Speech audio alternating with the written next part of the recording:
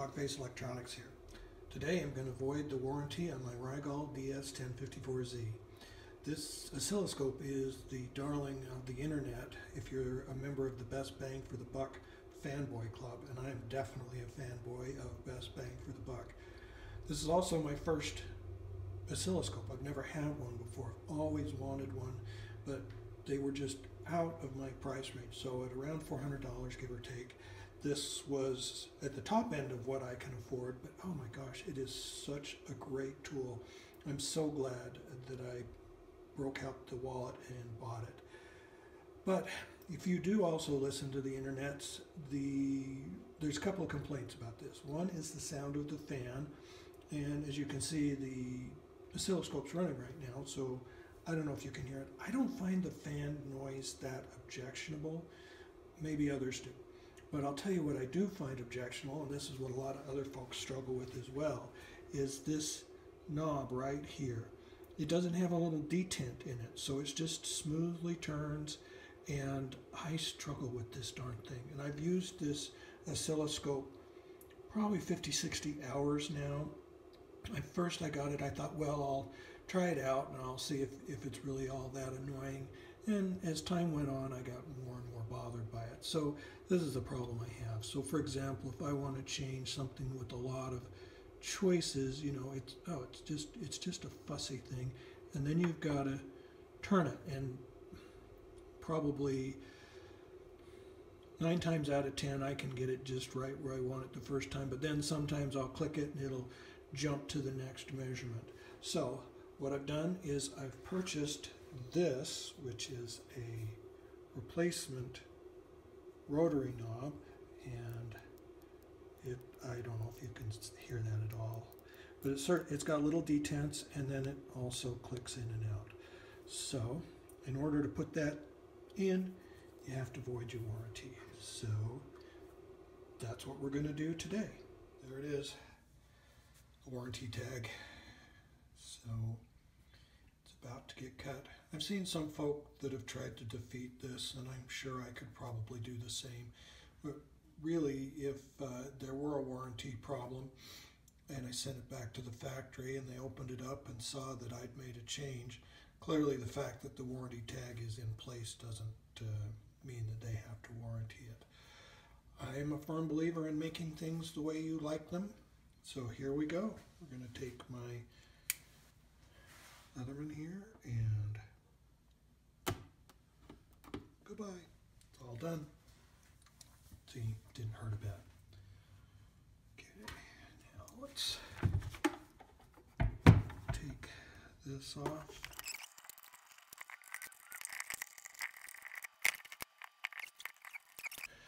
As you see, I just cut the warranty tag, so I've never actually been into this before. We'll see how well we do. All these screws appear to be the same size, which is good, makes it easy to put it back together.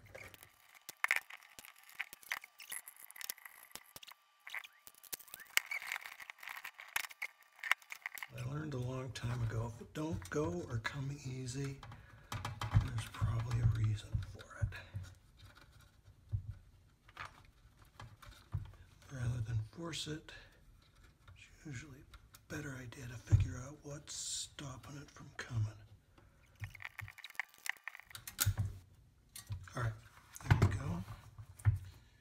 So that appears to be the power supply side of things. We'll put that aside for now. And it looks like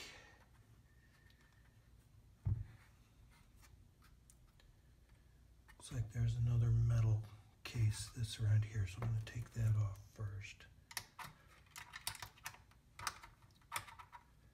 My desire here is to undo as little as possible.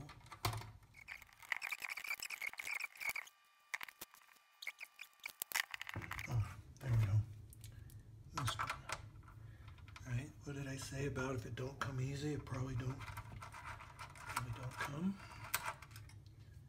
That's there we go. See?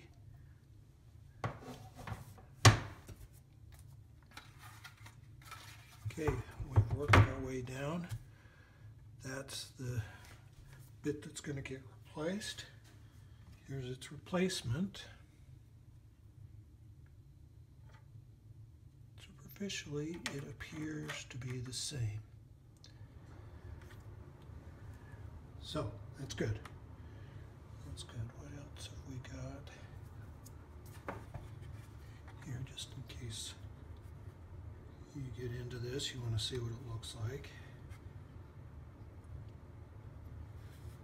We got a little ribbon cable that comes out the side there, and that's the only attachment I see. Got the membrane on this side, so I'll just tuck back into those holes, and then another membrane board on this side. All right, now these are different, so I'm going to put them in a different spot in my box. We'll set the cover here aside. And we're going to go after that front piece.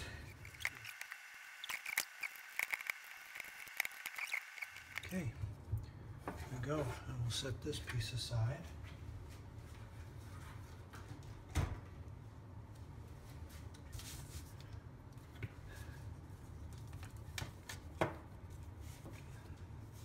So, it wasn't too bad.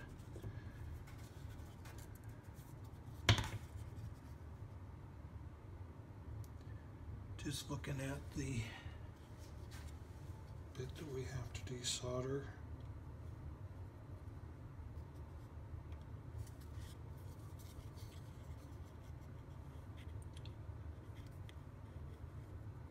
And it doesn't look too bad.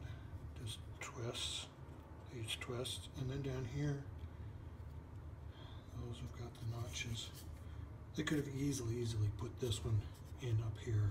Would have been so simple to do at the factory. And I can't imagine there's much cost difference, especially in bulk. But, all right, next step, I'm gonna get set up to do a little bit of desoldering. So, let's get started. That's the solder that needs to come off. So let's just do it. Got my Eco soldering iron fired up, and I've got my engineer solder sucker. I do a review. I do a review of this in another video. I'm not a real fan of this engineer solder sucker, but at this point it's the only solder sucker I have, so I'm gonna use it.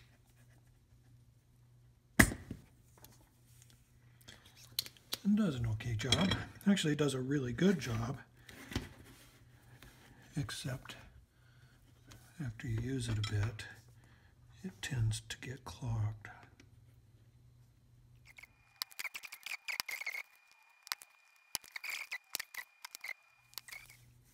Yeah, I'm going to try and use this solder sucker on that. We'll go right over here to the solder braid. So in another video I do a review of this solder braid. One of the things it has to have is, because the braid itself came with no flux on it, so you got to add your own flux, which I do like this.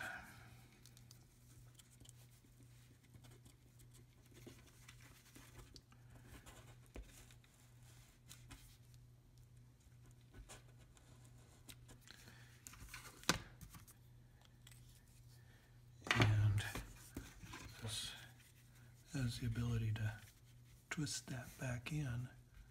You can pull in and just show the amount of solder wick you want to solder, and then really nice because protects your hands from the heat. You can get right down onto the part that's being worked on, and you don't have to burn your fingers. So yeah, this is one of my favorite things here.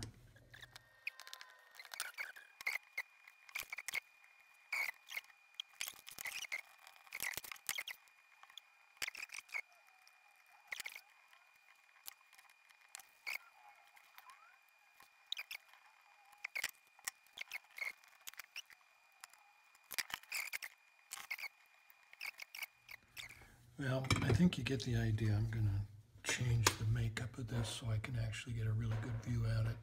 So I'll be back when I get that thing out. Okay, we're back. So got that out of there. Typical what you would expect from getting something with lots of pins and lead-free solder out. A fair bit of work, but it's gone. So now let's test fit this guy. Crush fingers that it fits.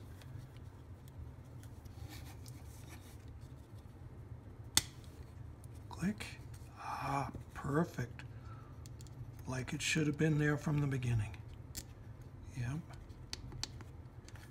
All notchy, twisty, perfect. Okay, now let's solder that bad boy in and we'll put her back together. So this is going to be completely fascinating because I'm sure none of you have ever seen soldering before. I'm kidding, of course.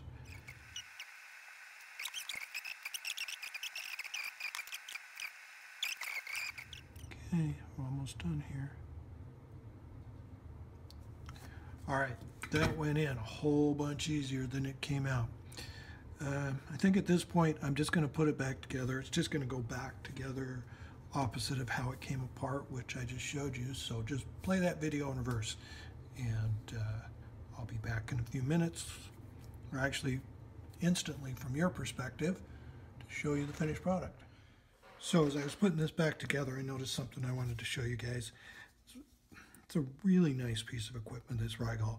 They put indexing pins here so you can't get it wrong. I put it on and it just locked in place. I'm like, how did that do that so quickly? Well, there's these indexing pins. You know, maybe it's for manufacturing, but you know, once those are there, you get those screws in. This front panel is not going anywhere once you get it screwed back down. Just a really nice thing. Thought I'd pop that in because I just noticed it. Here's a tip for self-tappers.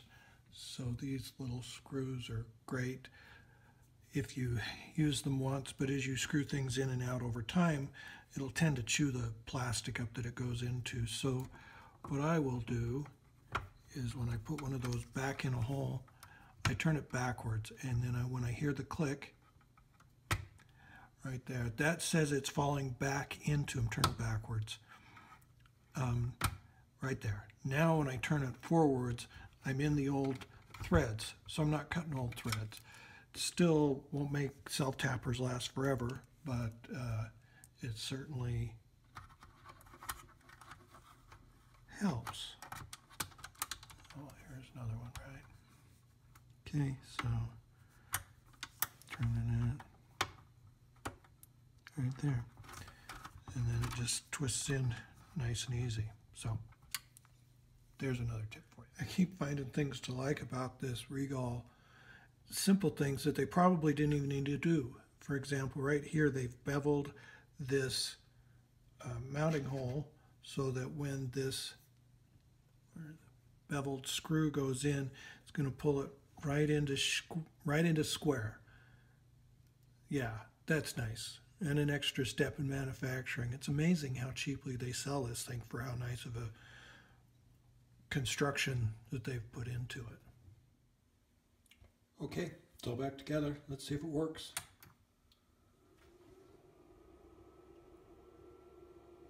Power's on. Screen lights up. LEDs are flashing.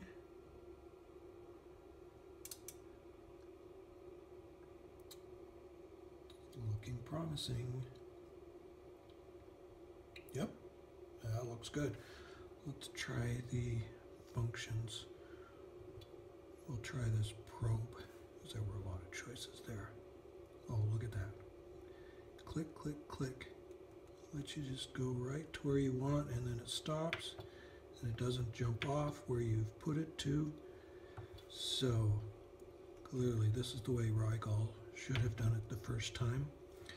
Anyway, we've ruined the warranty, but improved the functionality of the thing. If you like this, please subscribe, click like, share it with your social media, and we'll see y'all later.